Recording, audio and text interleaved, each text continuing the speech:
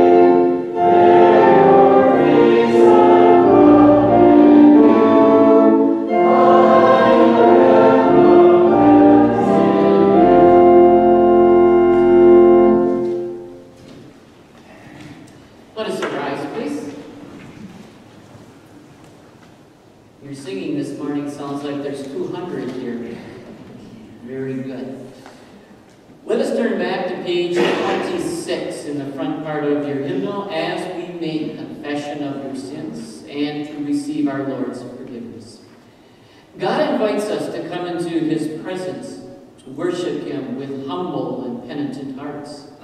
And therefore, let us acknowledge our sinfulness and ask Him to forgive us. Holy and merciful Father, I confess that I am by nature sinful, and that I have disobeyed you in my thoughts, words, and actions. I have done what is evil, and failed to do what is good. For this I deserve your punishment, both now and in eternity. But I am truly sorry for my sins, and trusting in my Savior, Jesus Christ, I pray.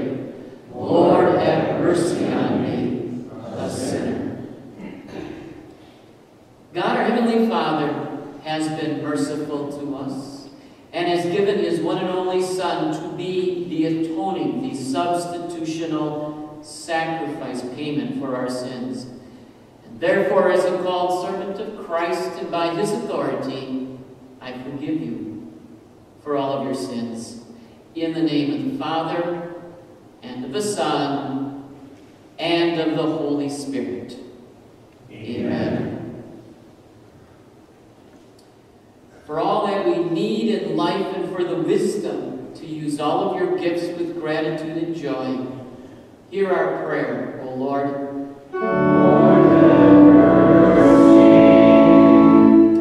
For the steadfast assurance that nothing can separate us from your love, and for the courage to stand firm against the assaults of Satan and every evil, hear our prayer, O Christ.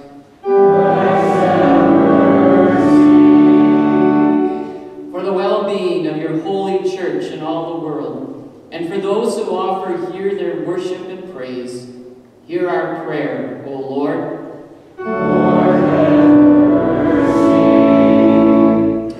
Merciful God, maker and preserver of life, uphold us by your power and keep us in your tender care.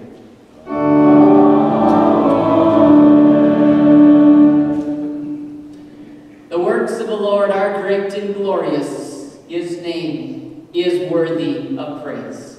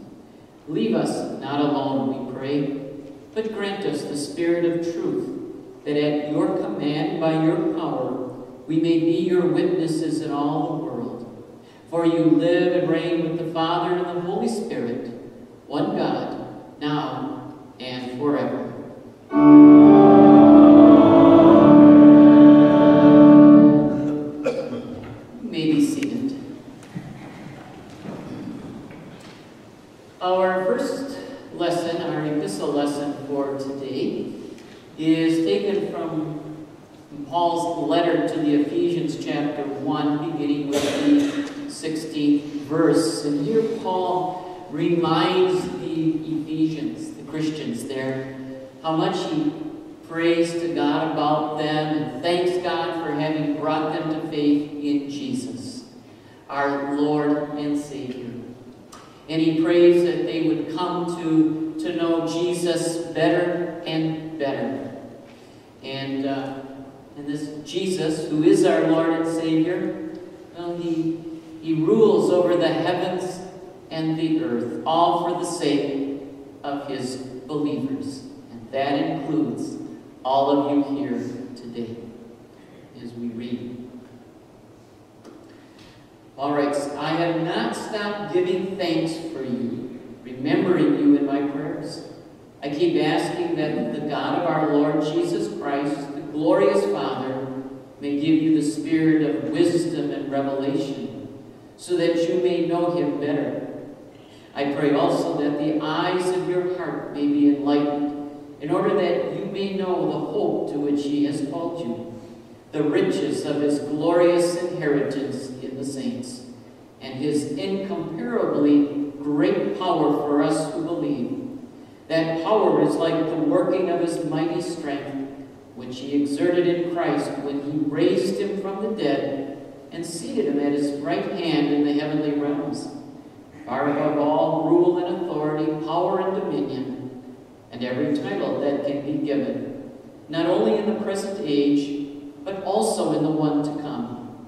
And God placed all things under his feet, and appointed him to be head over everything for the church, which is his body, the fullness of him who fills everything in every way. Here ends our reading. Alleluia, alleluia. Christ is risen. He is risen indeed. Alleluia. Surely I will be with you always, to the very end of the age. Alleluia.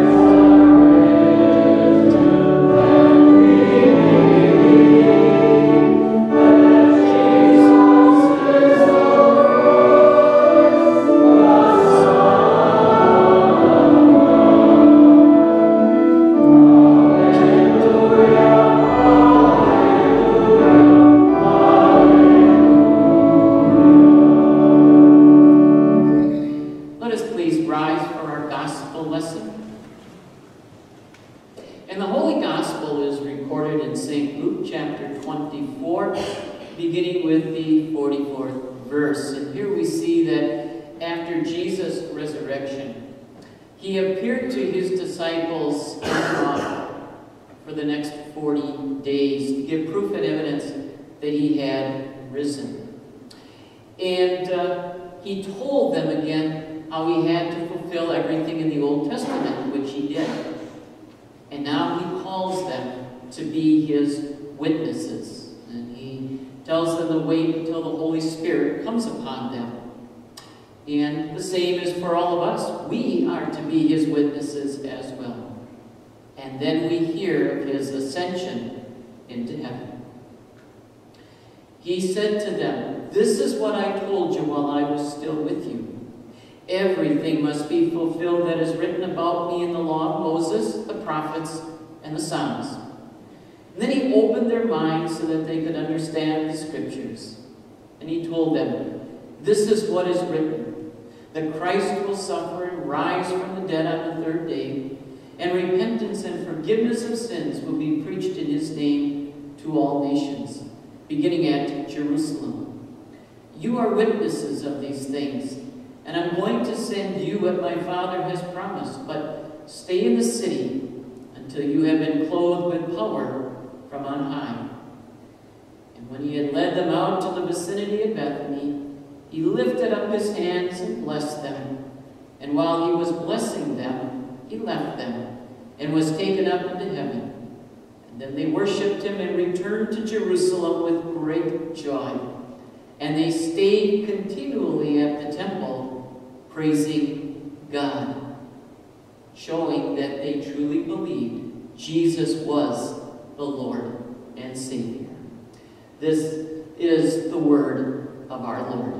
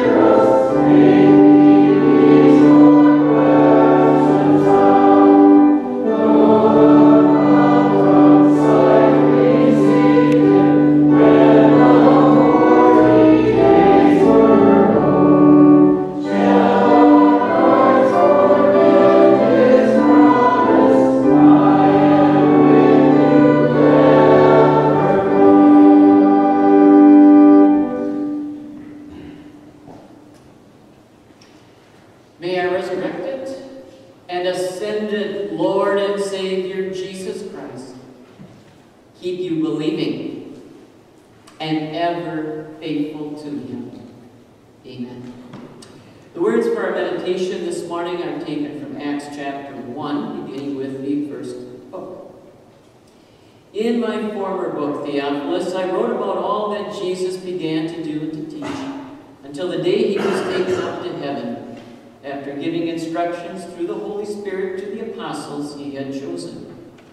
After his suffering, he showed himself to these men and gave many convincing proofs that he was alive. He appeared to them over a period of 40 days and spoke about the kingdom of God. On one occasion, while he was eating with them, he gave them this command: "Do not leave Jerusalem, but wait for the gift my Father promised, which you have heard me speak about. For John baptized with water, but in a few days you will be baptized with the Holy Spirit." So, when they met together, they asked him, "Lord, are you at this time going to restore the kingdom to Israel?" He said to them, "It is not for you to know the times or dates the Father has set by his own authority, but you will receive power when the Holy Spirit comes on you, and you will be my witnesses in Jerusalem and all Judea and Samaria, and to the ends of the earth." And after he had said this, he was taken up before their very eyes, and a cloud hid him from their sight. They were looking intently up into the sky as he was going, when suddenly 2 men dressed in white stood beside them. "Men of Galilee," they said, "why do you stand here looking into the sky? The same Jesus who has been taken from you into heaven will come back in the same way you have seen him go into heaven." So far, our text. Dear brothers and sisters in Christ Jesus, does the name Bob Ross ring a bell for you? He used to be on public TV,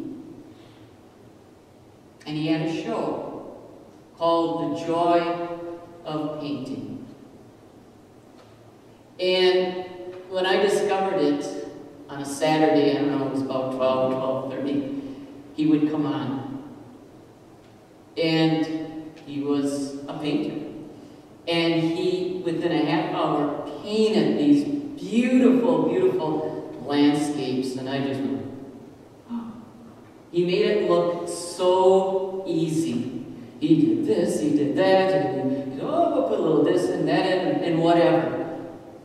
And I did, wow. What a gift, what a talent. And sometimes he would do landscapes, and then he would show the reflection off the water. And if you would spin that picture around, you wouldn't be able to tell what the landscape, what was the reflection off the water. Well, in the same way, as you picture Jesus, glorified, wrapped in a cloud, and believers' eyes looking up, do we just assume that he is ascending? Like that picture, you spin it around, which is the landscape, which is the reflection. Is Jesus coming, or is he going? Well, we're going to see today that though hearts tremble at Jesus going, faith sees him here coming every day with power. Now, when it comes to life, there are certain people that you come to trust and feel comfortable with, right?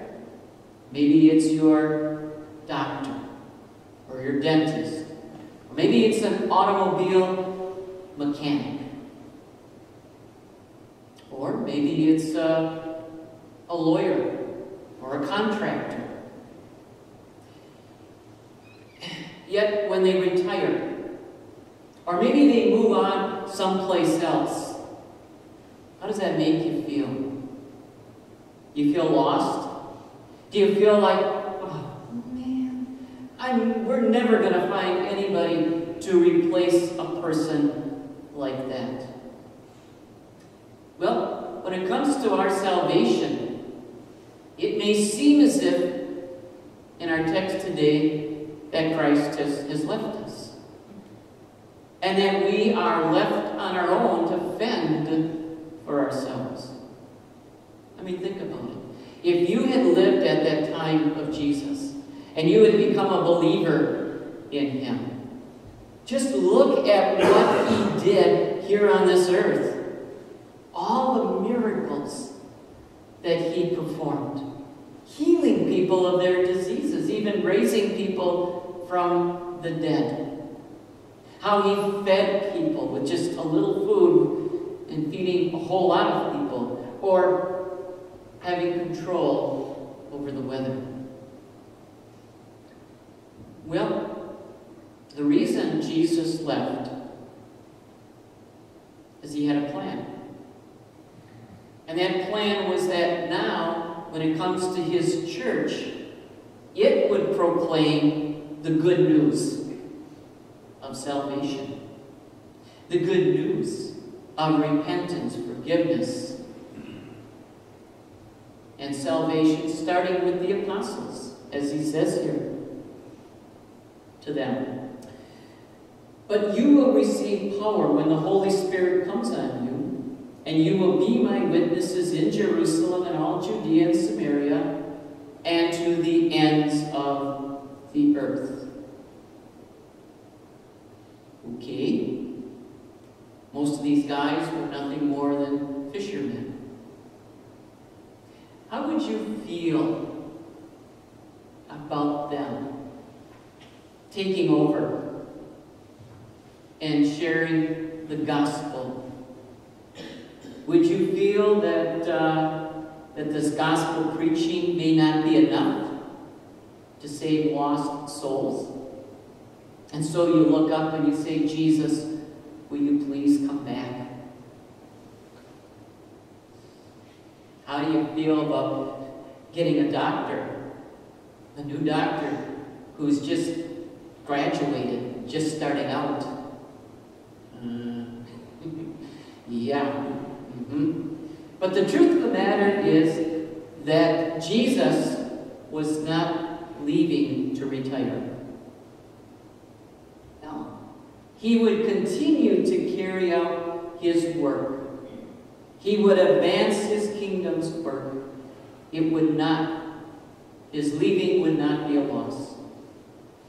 You see, Jesus would send the Spirit upon His disciples, His apostles. And again, an apostle is one who is chosen by Jesus, trained by Jesus, sent out by Jesus. And He would give them the knowledge, the wisdom, and a clear understanding of Christ's teachings, along with the truth of power and ability to go forth to the ends of the earth and to proclaim the message of salvation with boldness and confidence. And the bottom line is, by their work, the Spirit and Christ work through them, and the result through their work is that the Holy Spirit would bring many, many people to faith in Him, just like He's done with you. In fact, the church that lives by the Word and the Spirit will endure and prosper until He returns. Now, what was the whole purpose of His ascension? Well, number one, again, like His resurrection, to give proof and evidence that He was the Christ, the Messiah, the promised one. Two, that He had fulfilled everything that was said about Him in the Old Testament. And that His Father had accepted everything that He had done for us. And then by going to heaven, he would also plead for us. He would intercede. So as we confessed our sins today, he reminds his Father, Father, I paid for all their sins. And the Father says, yep. And he forgives us. And he remembers our sins no more.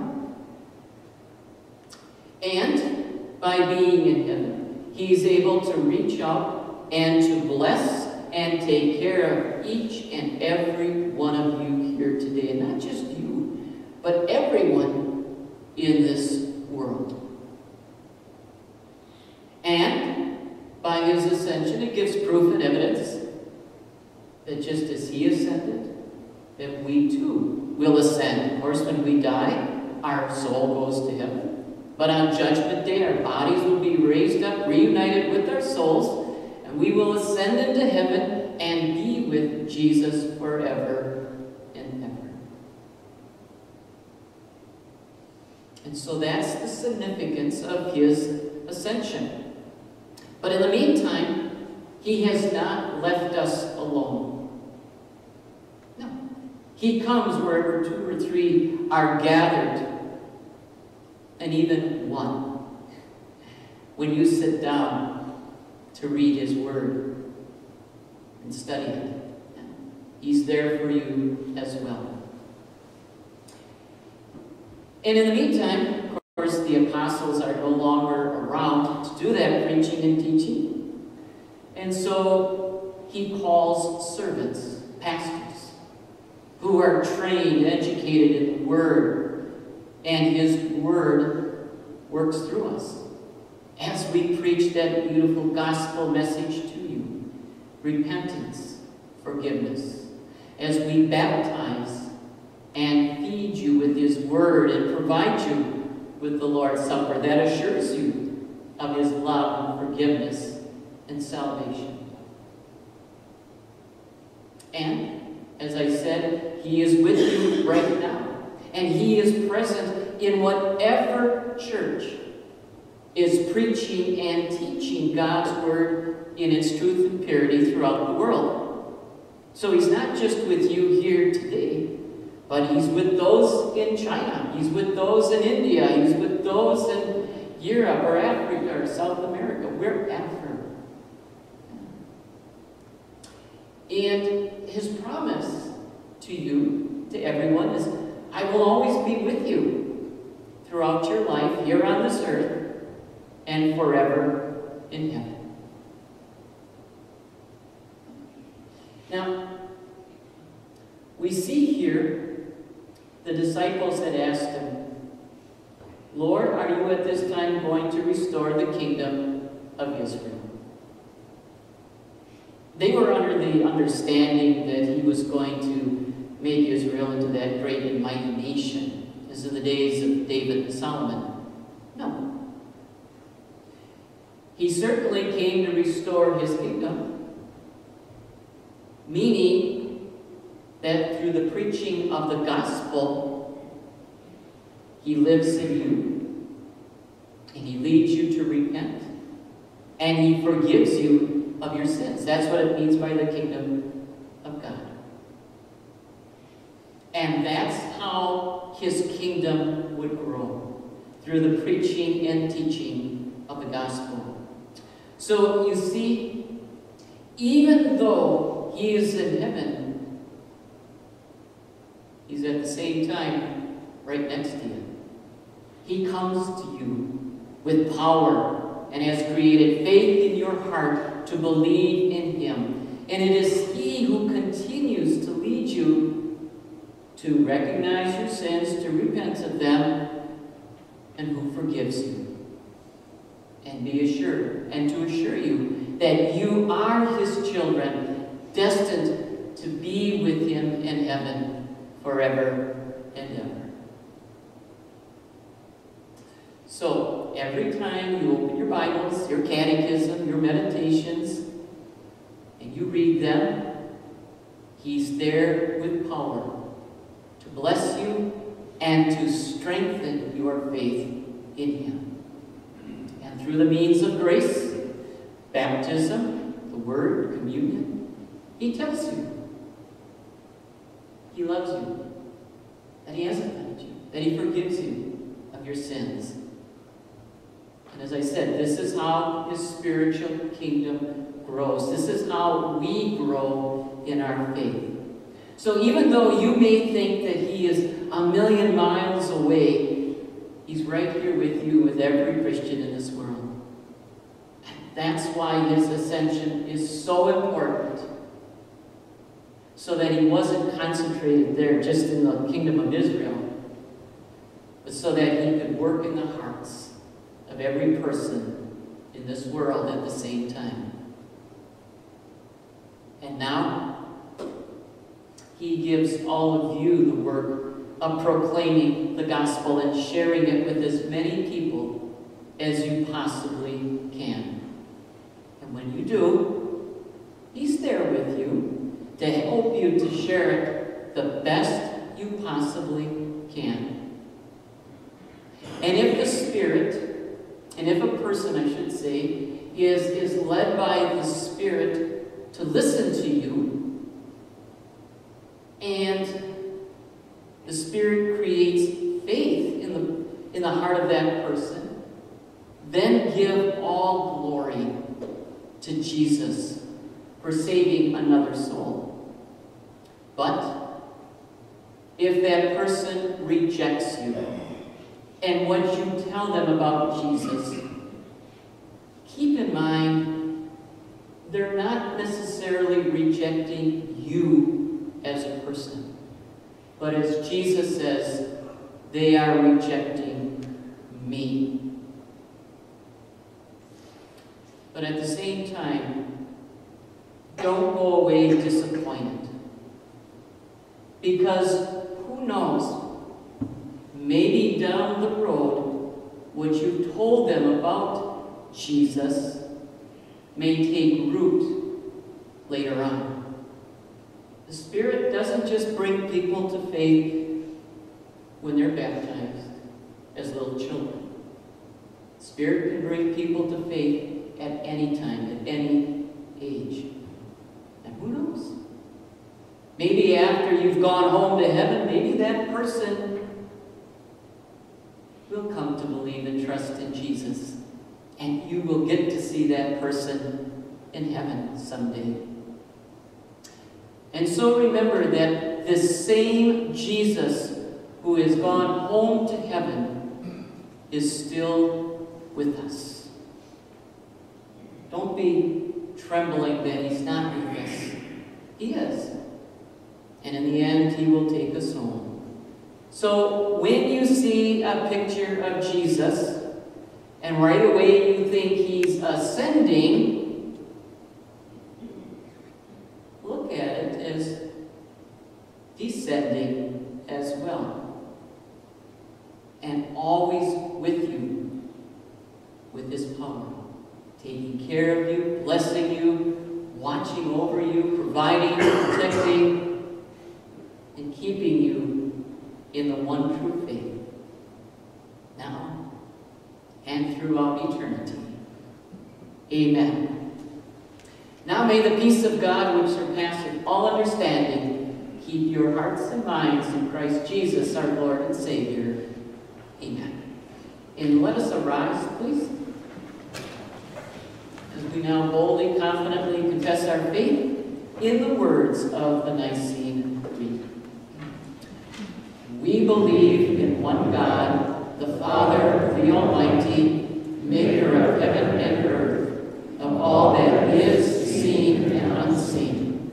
We believe in one Lord, Jesus Christ, the only Son of God, eternally begotten of the Father, God from God, light from light, true God from true God, begotten, not made, of one being with the Father. Through him all things were made. For us and for our salvation, he came down from heaven, was incarnate of the Holy Spirit and the Virgin Mary, and became fully human. For our sake he was crucified under Pontius Pilate. He suffered death and was buried.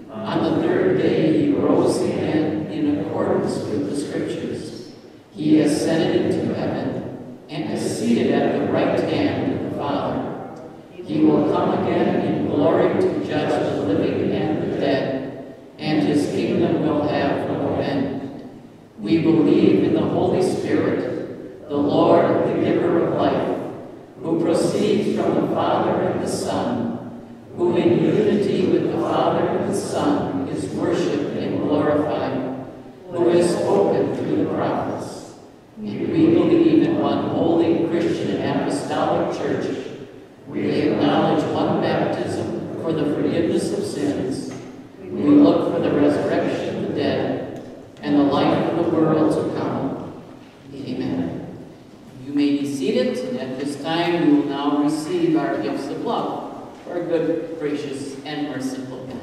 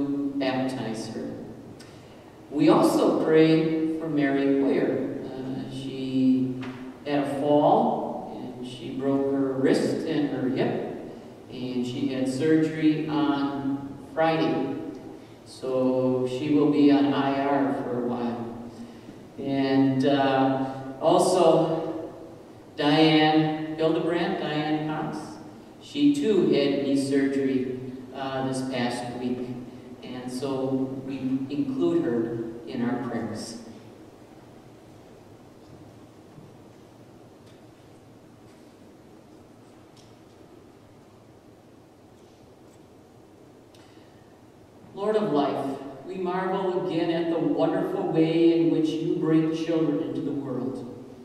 Accept our thanks for holding your protecting hand over Jenny in childbirth, and for bringing joy to both Corey and Jenny with the gift of Annie.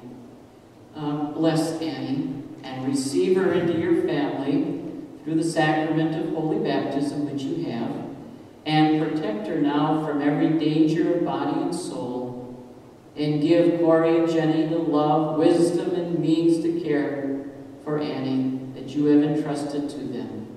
We ask this in the name of Jesus, the friend of children. Compassionate Father, in your mercy you transform even sickness and disease into a blessing for your children. With this confidence, we commit all who are sick or suffering in your tender care. And we pray especially for Mary and for Diane. Provide healing and relief from their surgery according to your infinite wisdom and boundless mercy. Grant them patient endurance if their suffering must linger, and help them find true spiritual strength through Jesus and his cross during this time of physical weakness and recovery. By the work of the Holy Spirit, teach them to trust in your forgiveness, grace, and love. In Jesus' name. And we pray for our communicants. Lord Jesus Christ, we lift up our hearts with thanksgiving and praise. Through the blood of your covenant, you have made us worthy to receive your Holy Spirit. You join us with believers throughout the world and throughout the ages by your body given for us. And in this sacrament, time and eternity meet as we celebrate a foretaste of the feast, now enjoyed by all who are in heavenly glory. And as we receive your true body and blood, we rejoice in our salvation through you, who with the Father and the Holy Spirit are one God, now and forever. And in whose name we also pray. Our Father in heaven, hallowed be your name. Your kingdom come. Your will be done on earth as in heaven. Give us today our daily bread. Forgive us our sins, as we forgive those who sin against us. Lead us not into temptation, but deliver us from evil. For the kingdom, the power, and the glory are yours, now and forever. Amen. The Lord be with you. Lift up your hearts.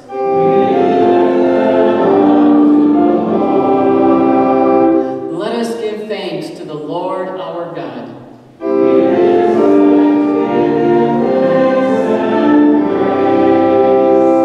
Praise to God and Father of our Lord Jesus Christ. In love, he has blessed us with every spiritual blessing.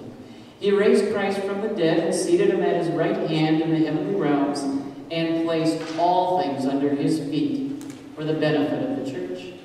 And now have come the salvation and the power and the kingdom of our God and the authority of his Christ. And to him who sits on the throne and to the Lamb be praise and thanks and honor and glory forever and ever.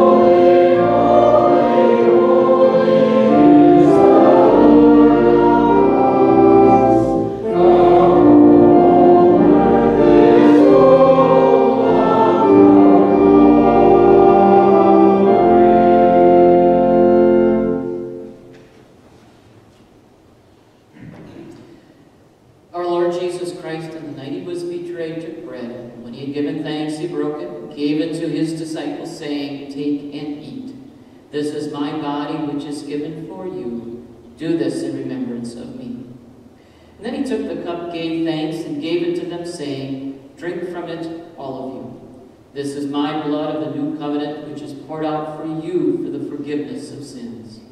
Do this whenever you drink it in remembrance of me. And the peace of the Lord be with you always.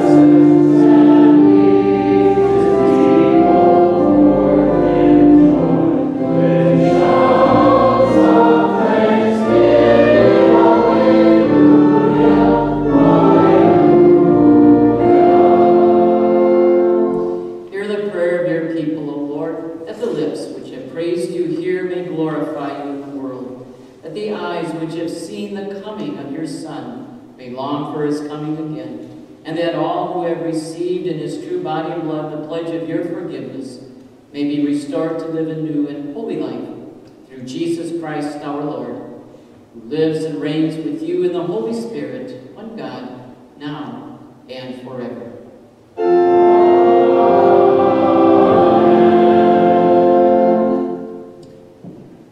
Brothers and sisters, go in peace and live in harmony with one another and serve the Lord with gladness.